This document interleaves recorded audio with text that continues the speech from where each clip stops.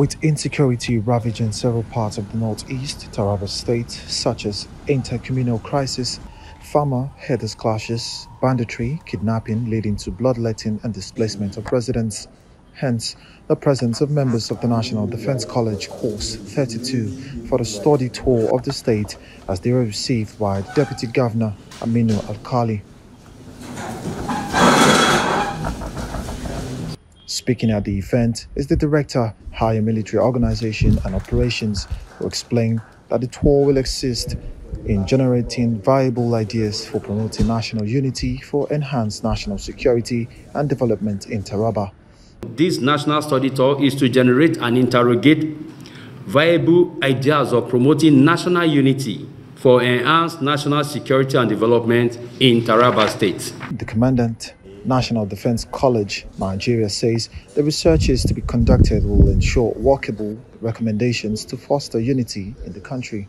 These researches that we're going to be carrying out will also focus on all these areas of conflict that you have mentioned, the farmers-herders conflict, the causes of insecurity like kidnapping, like banditry, like terrorism. We're going to focus on all these issues and bring out very workable recommendations that will help our leaders to take those far-reaching decisions that will further unify us as a country.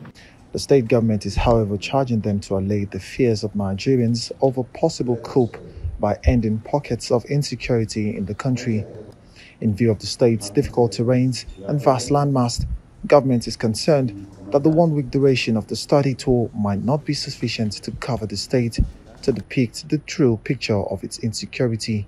The country, the peace of the country is put into a single direction, so much so that there will be no thinking of the military coming to take over from the civilians, which we are not praying for that. And we hope also that you too will not be praying for that. It is expected that the recommendations made at the end of the study tour will assist governments in curbing insecurity and taking decisions that will unify the country for sustainable development to thrive.